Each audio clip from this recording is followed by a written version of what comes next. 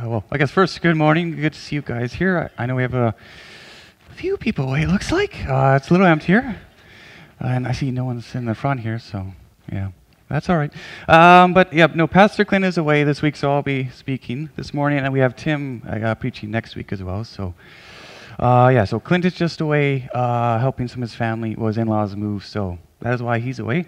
But yeah, no, this morning we're still continuing in our series in John, but we're just going to be going back a couple chapters where initially I was going to be speaking a little bit early, so we just moved it around. So we're going to be in chapter 6, talking about how the event when Jesus is feeding the 5,000. And we're going to say this morning we're going to take some time to look at how, say, we can find hope in who Jesus is, and how he is more than enough for all humanity, and say how our faith can grow as we just continue to run to him. But yeah, so since it's been a little bit since we were a couple chapters further last week, so just some background before we get going again from where Clint left off. Say today we're looking at an event where there's going to be John records where Jesus and his disciples are on this mountainside, and this large crowd is coming towards them, and with the setting, this is following what John records right after the healing of the paralyzed man at the pool of Bethesda. That's back when they're in Jerusalem. But then John kind of says that there's some time has passed, and now they're here, which I'll get into. But each of the four Gospels, I find it was interesting when I was looking at this passage, is that a lot of the different Gospel writers, they included different events. They didn't all include the exact same themes throughout their accounts. And just this one in particular, though, with the feeding the 5,000, is in all four, which I found was just interesting when, of course, the climax with his death and resurrection, that's in all of them, of course. But even stuff with the nativity, though, that's only in, like Matthew and Luke. So I just thought that was interesting when I was looking at this passage this weekend. But a couple of things beyond what we get from John's, because we know from John, that some time has passed between when they're in Jerusalem and this healing happened, and we know, they're on this mountainside, and that they're now kind of in Galilee. But when we look at the other gospel writers, they kind of give a few more details. They kind of give a wider perspective, like Luke and Mark we get the understanding that they're close to at least this town of Bethsaida, in Galilee, as they crossed, of course, the Sea of Galilee. And from Matthew, though, he gives a little bit more info. Each of the writers have a little bit different stuff right before this event. Initially, with Matthew, we see that the death of John the Baptist has just happened. So Jesus still is in that time of mourning before this event, but even though with this, as they're on the boat, he takes pity upon the people and goes to the shore and heals their sick. So that's in his account of this feeding. But the other thing I think with Matthew that I found is helpful, I guess it gives more perspective to this passage, is that he says the men in this crowd numbered 5,000, but this did not include all the women and children that were with them. So overall, this is much more immense crowd than just the 5,000. So,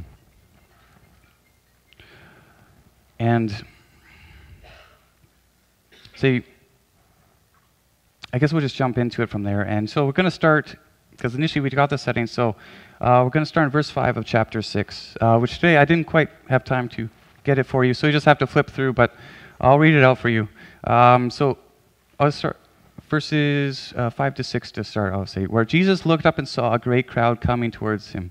And he said to Philip, "Where shall we buy bread for these people to eat?" He asked this only to test him, for he already knew what he had in mind. What he was going to do. So in this time we see the disciples are sitting with Jesus on this mountainside where, this great crowd is coming towards them from the surrounding areas because they've seen these signs and these wonders that he's been performing. So this is drawing this mass crowd, and then he just before Jesus is going to ask Philip, which we'll look at all the disciples are with him, but he's going to ask Philip this question, Like, where shall we buy bread for these people to eat? Like, where can they pay for this food for this immense crowd that has been following Jesus?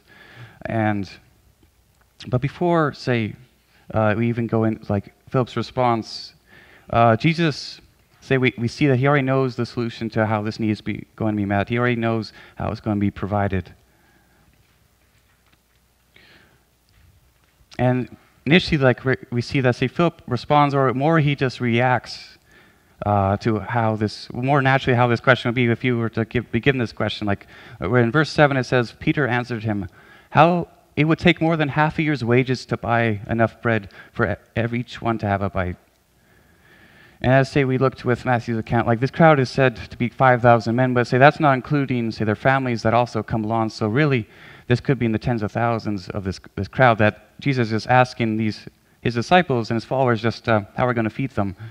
And so Philip is like reacting quite naturally to such a request. And he's reacting more in this worldly understandings, like saying that, say, you're going to need, he's looking towards the money and how logically this would play in a worldly setting, I guess. Like it would take half a year's wages to feed this giant crowd for just them to have a scrap of food, not that they'd be full, but just so they could even have a little bite. But as they continue, say, then another disciple, Andrew, who's a brother of Peter, speaks up, where it says in verse 8, another of his disciples, Andrew, Simon Peter's brother, spoke up. Here's a boy with 5 small barley loaves and 2 small fish. But how far will they go among so many?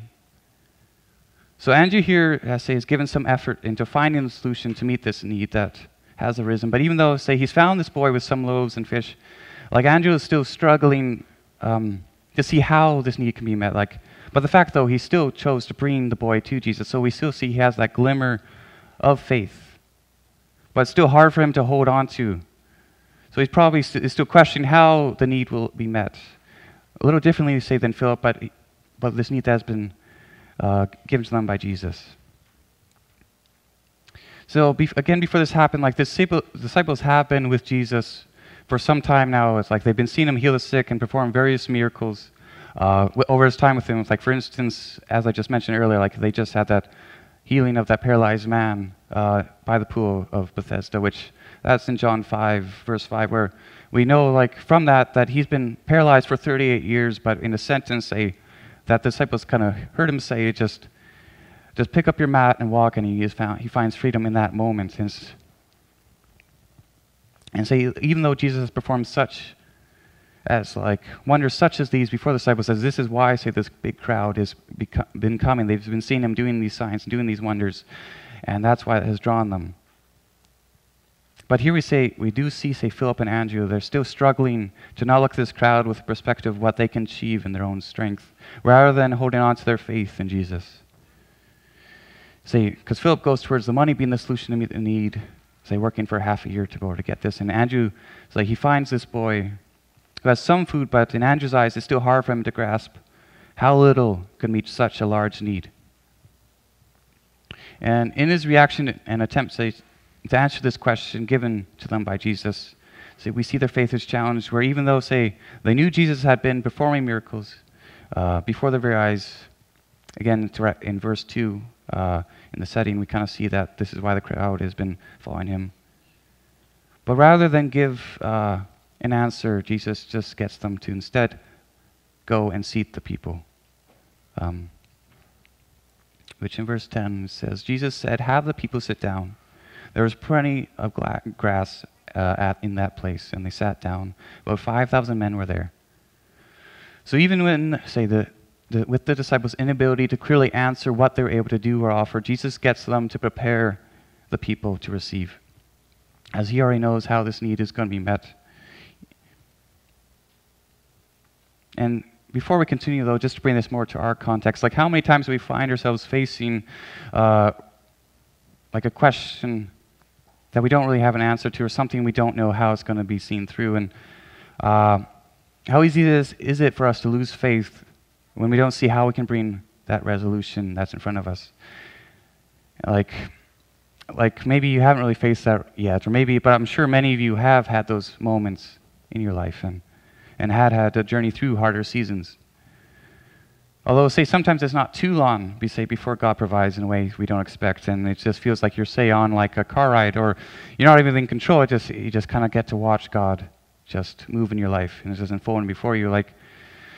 Which with that, one instance I was trying to think of for this, what happened earlier this year with me. I had a instance where I went down to a friend's wedding in January, and I was coming back, and Weatherport looked a little bit interesting, but I was like, oh, well, I've driven lots in snow in both Alberta and BC, so I thought it'd be fine, and I left at a good time. But something out of my control happened where, say, Highway 1 got shut down for, say, a few hours. That made it a lot more delayed than my initial plans, so the roads were a lot icier by the time I was getting closer to home. And when I was about, say, I think it was one turn away even from my exit off the highway, my car hit some black ice and started spinning. And the end of the story, anyway, my car ended up off the road in that moment. And but when I look back, though, I can see a lot of God's provision in that. Even though it was my mistake and my problem, I just saw how God moved through that. The fact that, say, because I ended up on the other side of the road, so there's no oncoming traffic at that moment, because it was really icy, so no one really could stop in the time when I was spinning on the road. And the fact that as I hit, I walked away pretty much unscathed beyond a little bit of a bruised wrist, so that was a blessing. And see, with the conditions in that night and the time it was, where my mind was at, as I was new to the area, I didn't really know what exactly to do for contacting people, just where my head was. But it wasn't even 5 minutes after that, 3 cars stopped. And one in particular, they came up to me. They offered me a ride and also helped me get the stuff I needed right out of my car and gave me a ride home. Like someone I didn't know and I haven't seen since that day. But in that moment, God provided. And there's even things over that too with his provision, I've seen kind of that were further with that, how he, with the car I ended up getting, both through his provision financially from others giving, and which was more than I expected, and from, others lending me their car so I had time to look. So there's many things, anyway, that I saw God move that were really, even though it was my mistake, I saw God move in my life. And so in sharing this, sometimes, we're faced with situations or seasons, we don't have an answer or solution to, but we just have to trust God. Sometimes he does respond right away and doesn't really give us much time to think. With this, I had a few moments, so I was just sitting in my car, and then some people stopped, and so I didn't have time to worry about it too much. But so sometimes he does act right away. But in those times, though, do we choose to trust God, though, still, knowing that he's the same God, that from 2,000 years ago that died on the cross for our sins? And do we still place our faith in him when we don't know or can't explain what we're facing? And do we know, that Jesus knows the plan? That, as we continue, we're going to spend some time looking, though, at how Jesus will see what we have to offer is more than enough for him, which we'll go over now 11 to 13 from chapter 6. Jesus took the loaves and gave thanks and distributed to those who were seated as much as they wanted. He did the same with the fish. When they had enough to eat, he said to his disciples, "Gather the pieces that are left over, let nothing be wasted." So they gathered them and filled 12 baskets with the pieces of the 5 barley loaves left over by those who had eaten. So in this passage, this is, Jesus bringing fulfillment to the question he already initially had asked Philip. He mirrors them, how they are to respond, taking what was provided by the boy who came forward with Andrew, giving thanks, blessing it, and giving back what was provided to the Father. And following that the food is distributed to the crowd by the disciples. And afterwards they recollect what is left, and there ends up being 12 baskets from the initial loaves and fish that were blessed by Jesus. So we see even amidst, the questioning and lack of faith shown by some of the disciples, Jesus demonstrates to them that through him, the little that was given which was all the boy, all the food the boy had, that was more than enough. It was not through the boys or the disciples' strength that this was accomplished, but through Jesus. Although we still see here that they had to be the hands and the feet. If, the boy did not choose to come forward and offer what he had, that food would not have been blessed and multiplied by Jesus. And in the distribution of food, say the disciples still had to be the hands and feet and taking the bread that was provided to the people. But here, though, we're seeing, though, that Jesus is not limited by human ability and strength. That he still cares that the disciples, even though he can do no strength, he still cares that they are part of it, that they still distribute the bread. So our context, like when we look at this passage, there are times when we will perhaps feel like what we have given or could give is not enough, not as good, or which there are many times I have felt like that for sure. But when we take from, what we can take from this is that even though, say, the bread and fish were provided by the boy, maybe in appearance were lesser in the worldly eyes, like say maybe because it was made of barley, not wheat, and maybe they say it's small fish, not just fish. So even though it's limited quality, we're also seeing that it's, in appearances, it's limited, well, sorry, it's not limited amount, but it's also in the quality. So it's both these things that, in the worldly perspective, that kind of are going against it. But these things do not limit God. We see Jesus is not limited by what we bring, but he cares that we do take what we do have and bring it before him. And in doing this, say what we have to offer, even though it may seem insignificant to ourselves, this can be used by Jesus to meet the need. Which, in saying this passage, I'm sure is in a way that both this boy and the disciples did not imagine at all. It wasn't just that everyone was provided for, they were fully filled. It was that there was abundance of food left over. So in Jesus, there will always be more than enough. And it's important reminder for us today that because even when we take time to look at who God has used and worked through over the Bible, most of the time we see that these people had like many different struggles and mistakes. They didn't always get it right, and God still moved and worked through them to achieve his purposes. Like the example I initially think of is with Moses from the Old Testament, where, see, he had a lot of things going in his life, a lot of flaws and a lot of mistakes. Like, say, when he was younger, when he was still an adult, but he killed an Egyptian, and even in his initial calling, say, at the burning bush, like he tried to reject that calling, but God worked through him in that and mentored him through that and pastored him through that. And also with his ability to speak, like he struggled to speak, say, to the Israelites initially, and then to Pharaoh and the Egyptians, but God still chose to use him. And we see that, say, God does not need a perfect person to do his will, but God does ask that we step out in faith and trust that the call and task that he does set before us, he will help see us through that. Which again, say, bring this back to what I've been talking about with the boy, what the boy had to offer that was miraculously used to provide for this vast crowd. Like when we look at the opportunities that we do have or the ways we can give, in this we need to remember that it's less about the quality and the amount that we're able to give, but rather that we do give what we have to Jesus and trust that he's going to use it to further his purposes. Like I'm not saying not to try to do your best, but it's just saying that it's the fact that we do give what we have and not just say that's not enough. Because he can use it in his strength that this happens. And as we kind of transition to the last part of the text, we also see that Jesus has not only come for one group, which we'll see that this crowd has misunderstood this as, say, he's come for all humanity, which we see through this miracle too is like an image of that. Which I'll just read, verses 14 and 15, where it says, "After the people saw the signs Jesus performed, they began to say, 'Surely this is the prophet who has come into the world.' Jesus, knowing that they intended to come and make him king by force, withdrew again to the mountain by himself."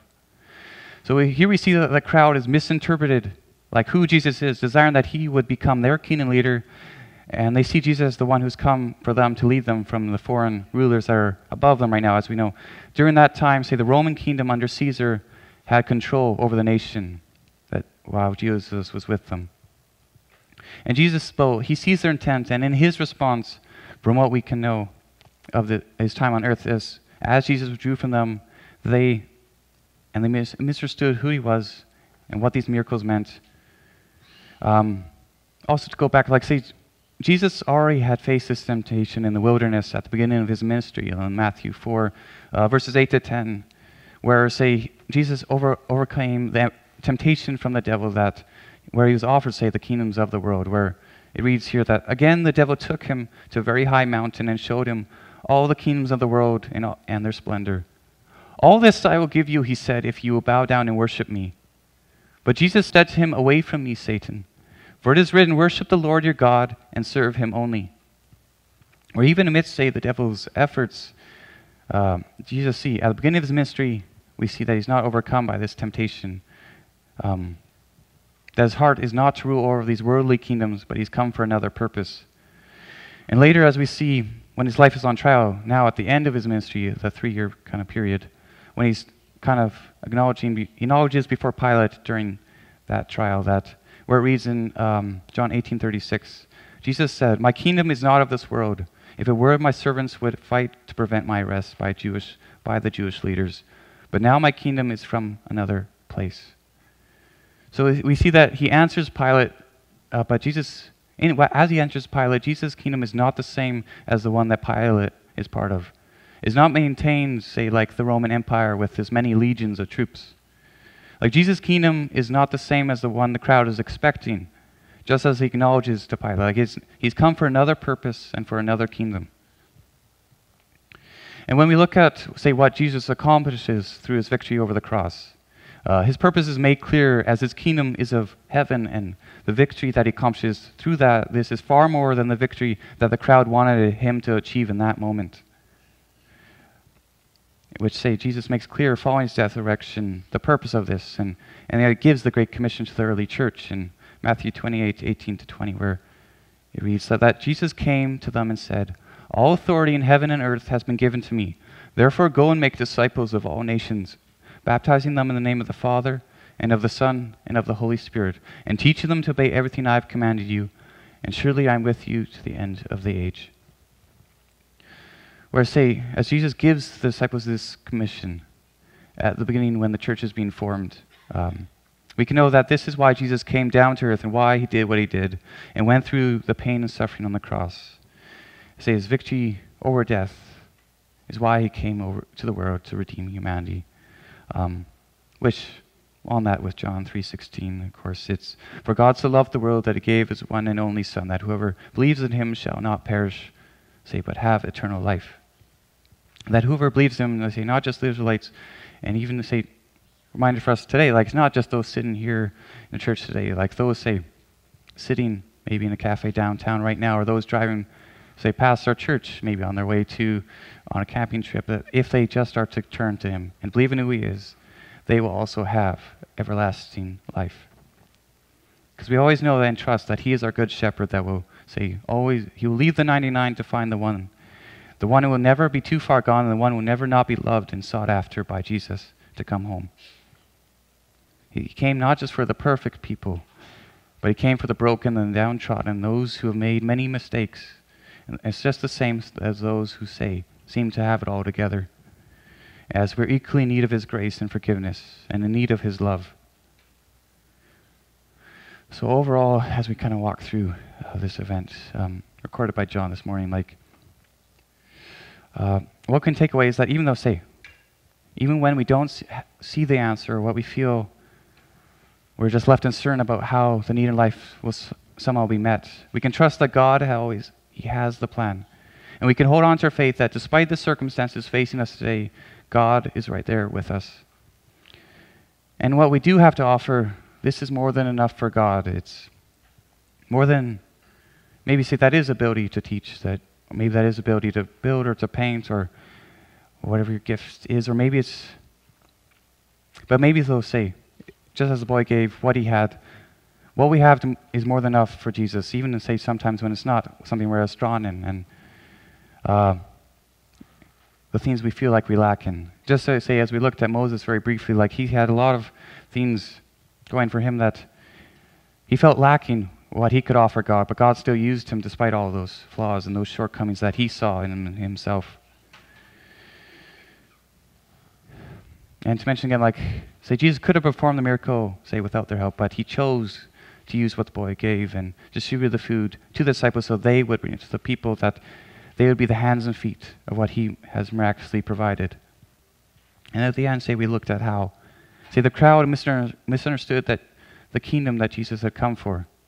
knowing that Jesus has come for all humanity, not just this select group of perfect people, but for the broken and flawed people who are, say, in desperate need of a Savior to bring hope and to transform their lives. So God, I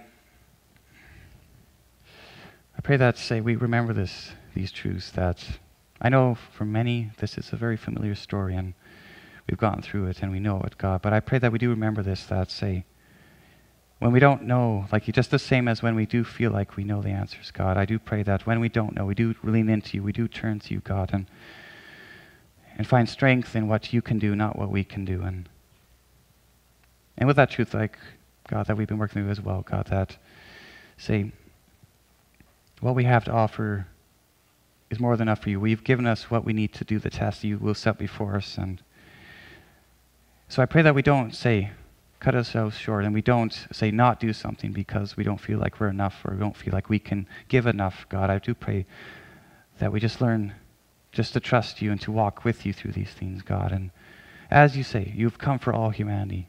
There's many that are needing to find hope in you. There's many that are needing to find love in you, God. So I just pray that in the gifts you've given us and the things, the opportunities that come up, God, that we would just take out that step in faith and that we would be a light in the world around us, God. And I do pray, though, God, as we move to our time, say, with communion and in leading of just reflecting on what you did and what you came down to earth to do and what the significance of that, God, I just pray you'd use that moment too and in the close of our service, God. But thank you for this morning. In your name, amen.